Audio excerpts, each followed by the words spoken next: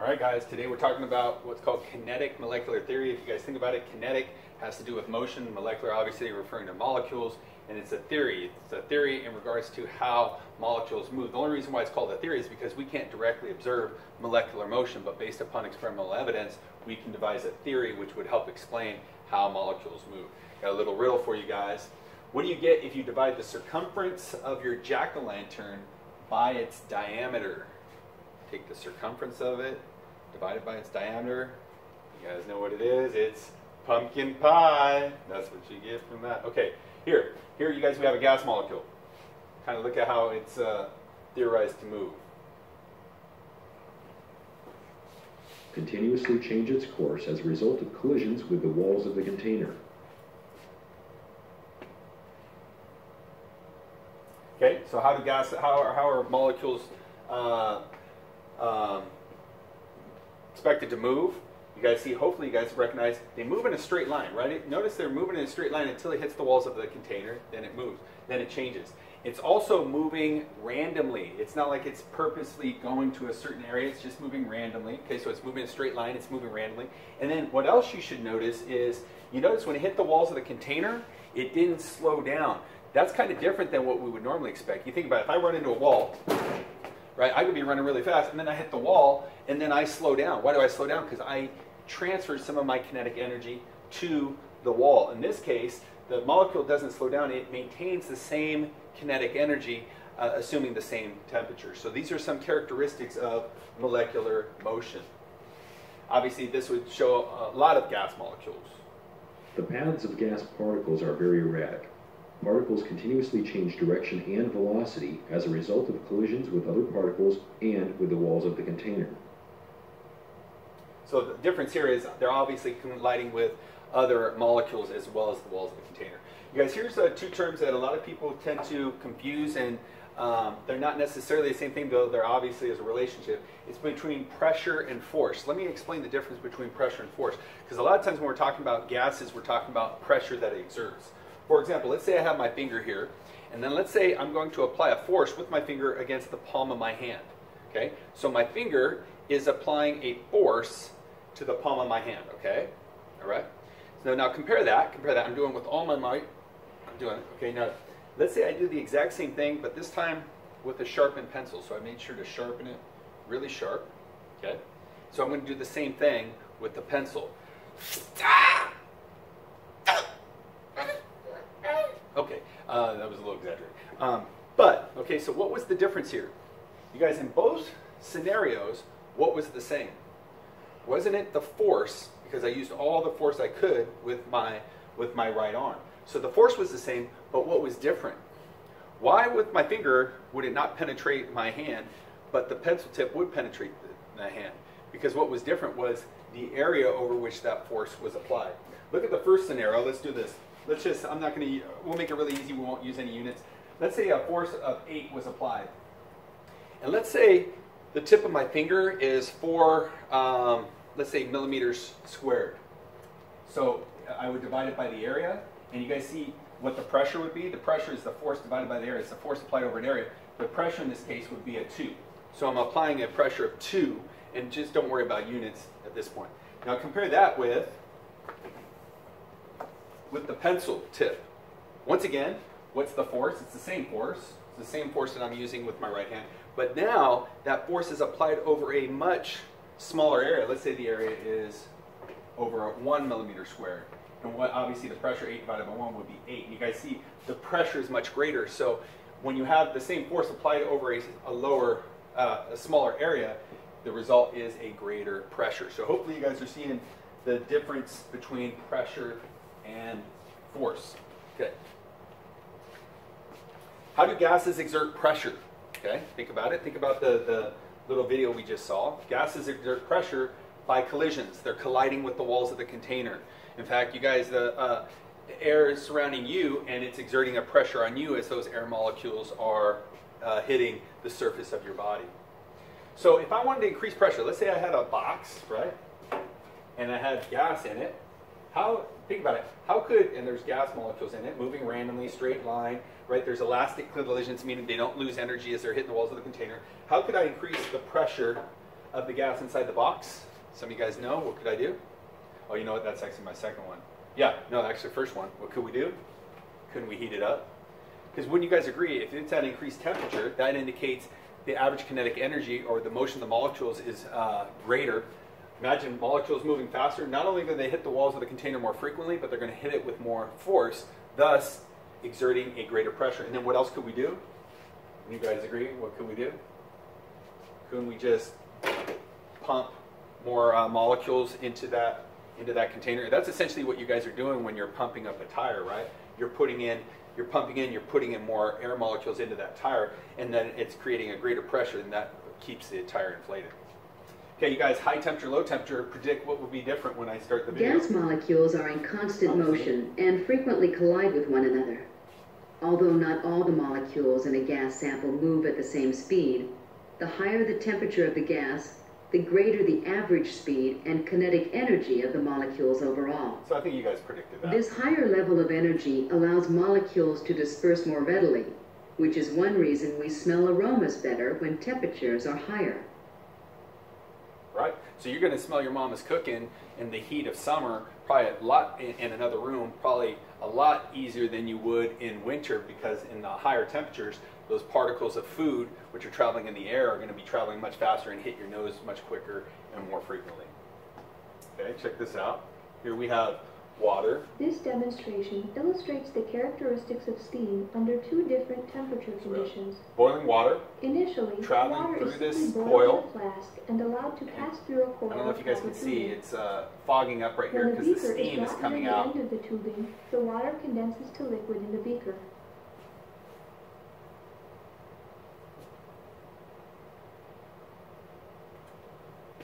If a match is placed into the steam coming out of the copper tube, nothing happens. You almost say, well, duh. That's like water vapor. Why is it going to light a match? And then they take some steel wool. If a piece of steel wool is placed into the stream, there is no observable change in the steel wool. Wouldn't you guys agree that was a pretty sucky video?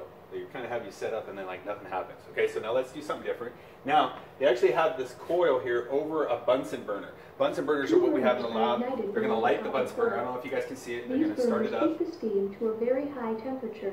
So now the flame... The steam still condenses to liquid water in a beaker. You still have the water traveling through, the vapors traveling through, so you can see there's water vapor collecting in that beaker. Now look what happens.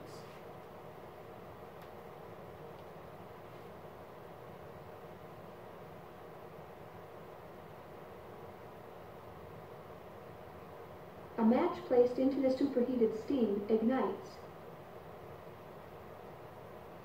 You believe that? You guys see When what lit that match? is placed in the superheated It was water steam, vapor. the steel wool glows brightly and reacts with the steam. Reaction with superheated steam can cause metal pipes in electric power plants to corrode and wear out. You guys, what you should realize with this is, that's why you got to actually be more careful with steam than you do with boiling water. Because you think about boiling water, what's the hottest boiling water can get? Isn't 100 degrees Celsius, because any hotter, those molecules escape. How hot can steam get? It can get indefinitely hot, as long as you keep heating it. You guys see the point of the Bunsen burner, or the point of the coils? The coils allow that water vapor to stay over the Bunsen burner for a longer period of time, so it can build up much higher temperatures such that it can actually light the match and even ignite steel wool. So you can get exceedingly high temperatures. Question I have for you though is, so really there's pretty much no maximum temperature you can reach. You know, think about the hottest temperature you can get, like the surface of the sun, and then just go a degree hotter, right? Question I have for you, is there such thing as a minimum temperature? So there's really no such thing as a maximum temperature, but is there such thing as a minimum temperature? Let's see if that's true. The Dewar flask or thermos contains liquid nitrogen at a temperature of 77 kelvins. The balloon has been blown up with air. This is about negative 200 degrees Celsius right here. This nitrogen, which is normally a gas, and now it's liquefied by bringing it down. Look what it does to the balloon.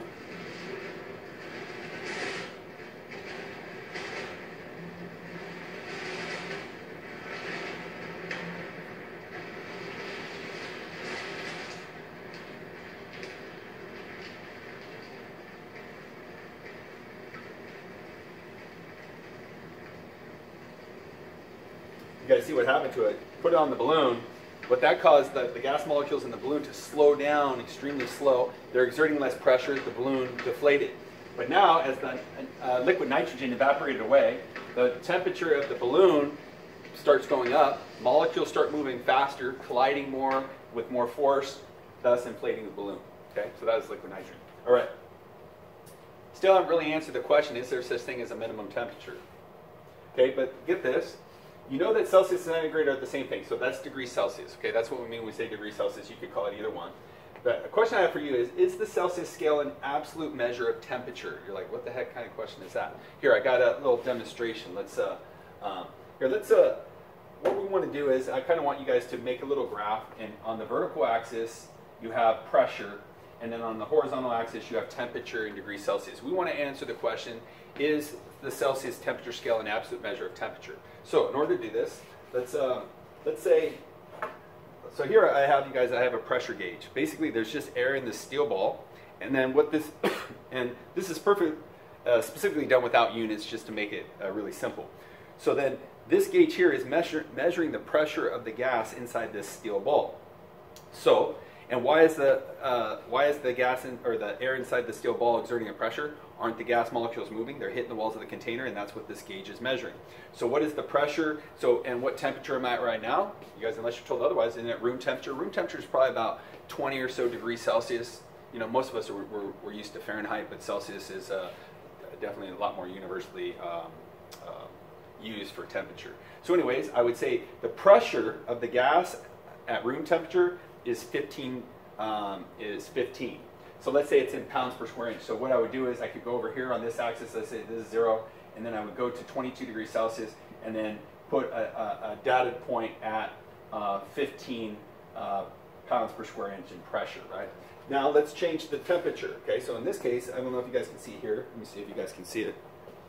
Yeah, you can. Here I have boiling water. It's almost boiling, okay? So now I'm going to submerge my pressure gauge into the boiling water so that the boiling water is surrounding. And then I want you guys to predict, what do you guys think you would expect to happen to the pressure? Okay, so let's put it in. So now it's in the boiling water. And hopefully you guys can see the pressure gauge. If you can't, I'm going to bring it over to you guys.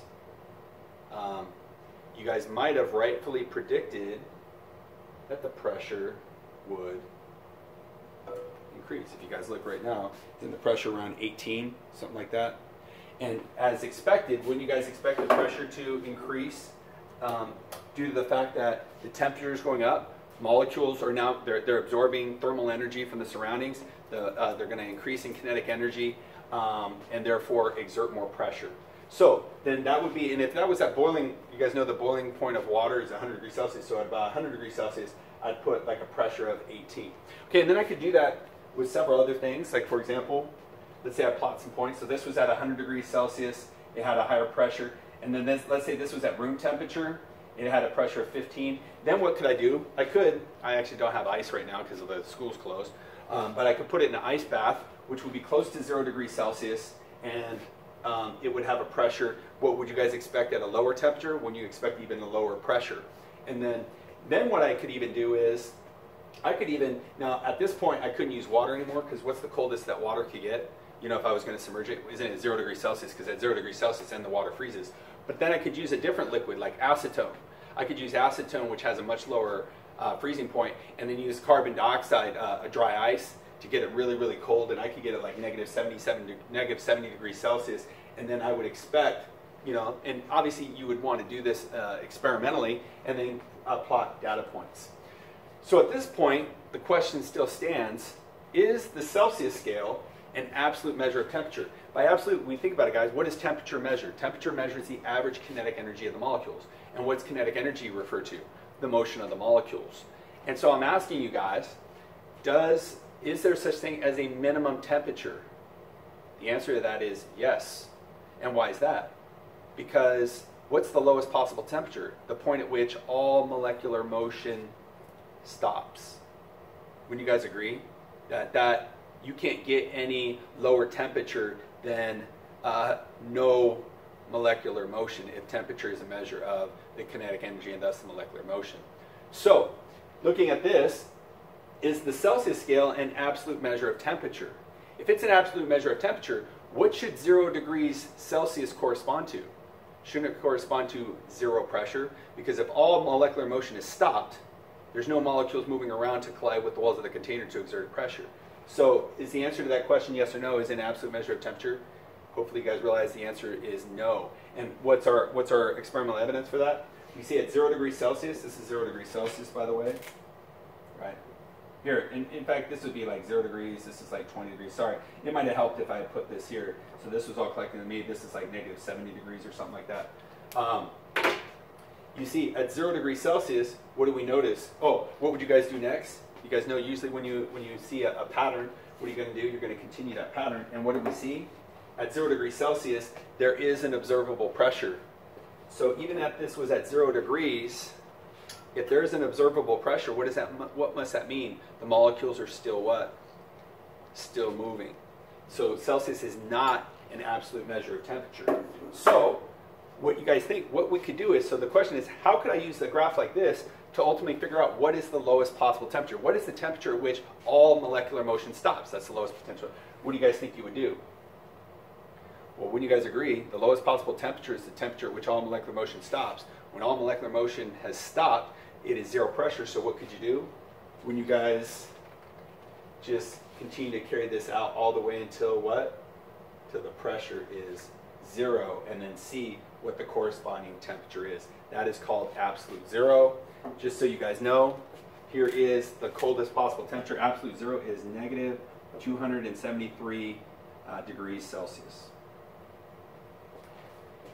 You guys, we also call it absolute 0. You guys, the absolute temperature scale we'll typically use, and the scientific community uses globally, is the Kelvin scale. Negative 273 degrees Celsius. And you guys remember this is the coldest possible temperature. So if we're going to use an absolute temperature scale, this value should be 0. And so what do we call it? We call it 0 Kelvin.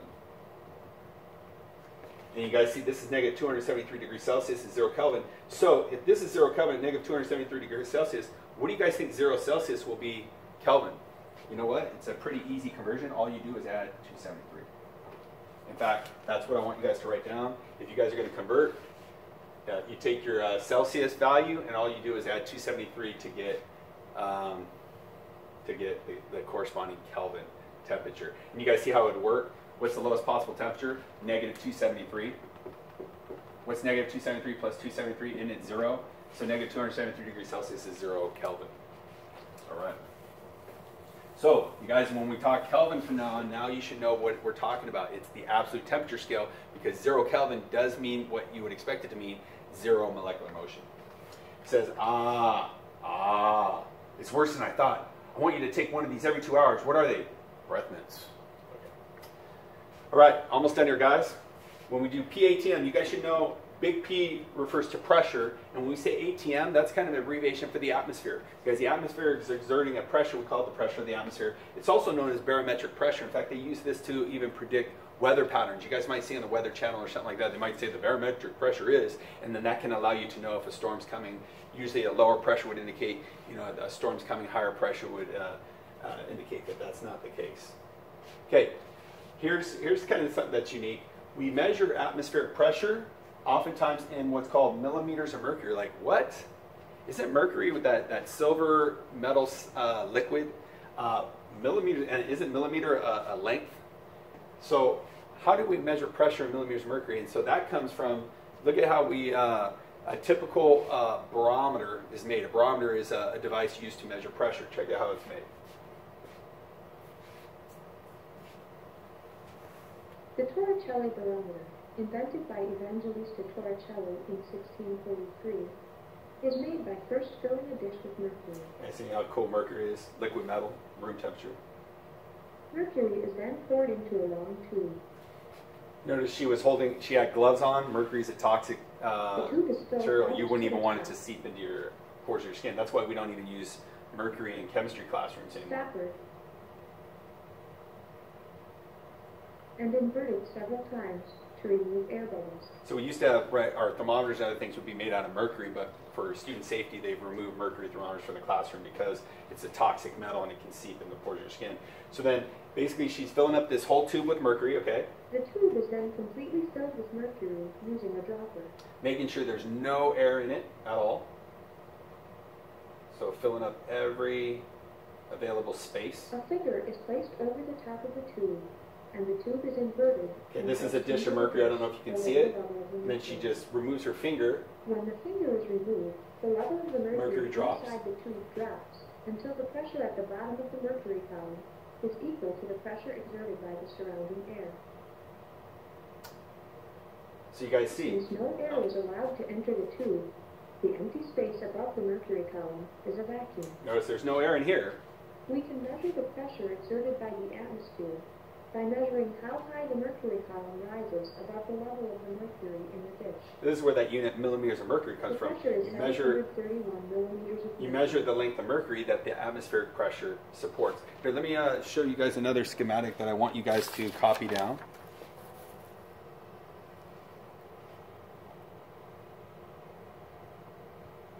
Okay, guys, just draw this simple. This is going to help you guys on the assignment that goes with this particular video lesson. So you guys see we have the tube here. We have mercury in here. And remember, it was totally filled with mercury. And so therefore, when you see this space here, after you, and you guys see what happens is, like, you remove your finger, right, from here. What you would normally expect, when you guys expect due to gravity, wouldn't you expect all the mercury just come out and fill up the dish and like pour out on the table? But what happens is it will drop a little bit, but then it will just stabilize. So the question is, what's holding this mercury, this column of mercury? You guys remember this column of mercury would be pretty heavy. What's holding that mercury suspended in the tube? The answer is atmospheric pressure. You guys, we're surrounded by the atmosphere, gas molecules. They're moving, they're hitting the walls of the container, they're hitting the surface of the mercury, and they're exerting a pressure. And so what you can do is, you can measure the atmospheric pressure, the pressure on the outside. Like that, I even have a barometer in the classroom. If you guys show up in class, we'll show you that. And so, wouldn't you guys agree? The higher the column of mercury, wouldn't you agree that that would indicate the stronger or the higher the atmospheric pressure? The lower the column of mercury, if your mercury went down to here, then that would indicate that the atmospheric pressure can only support a column of mercury that tall. So what we do is we measure the length of the mercury column as an indication of how high or low atmospheric pressure, otherwise known as barometric pressure, is. Okay. Just a couple last things here, guys, along the same lines. Note this, at sea level and 0 degrees Celsius, because you guys, it's both temperature and elevation that are going to affect atmospheric pressure. On average, the atmosphere can push mercury up a column of 760 millimeters high. So if you're at sea level, which we kind of are here at Chula Vista, you guys know we're right near the ocean. 0 degrees Celsius, obviously that's lower than 20 or so degrees Celsius, which is your typical room temperature. You would expect a column of mercury to be suspended 760 millimeters high due to the atmospheric pressure under these conditions. Okay. Therefore, this is called standard pressure. So you guys, we're going to talk about that 760 millimeters of mercury. That's kind of a number that we're going to use a lot. That's considered standard pressure. Okay, so we compare other pressures to that standard. Okay, and then 0 degrees Celsius. Notice the reason why you had to say it, because you guys, if you change the elevation, you're going to change the amount of air. The higher you go, the less air you have, the less air you have, the less air pressure. So you have to state what elevation, and you have to state the temperature, because depending on the temperature, that's going to cause atmospheric pressure to fluctuate. So when we state 0 degrees Celsius, that might, if this is called standard pressure, what do you think 0 degrees Celsius is called? That is standard temperature. We call that standard temperature. So big T for temperature, big P for pressure. And if we put those two together, and this is something you guys have seen on some previous fun sheets, and I've told you guys to ignore. When you guys see both standard pressure and standard temperature, you know what we say? We say STP. That's what STP means, standard temperature and pressure. So if you guys ever come across a problem and it says the conditions are STP, what do you know right off the bat? Oh, you know the temperature is 0 degrees Celsius, and you know the pressure is 760 millimeters of mercury. All right. So you guys, at this point, that's all we've got for today. Thanks for joining me, and we'll see you next time.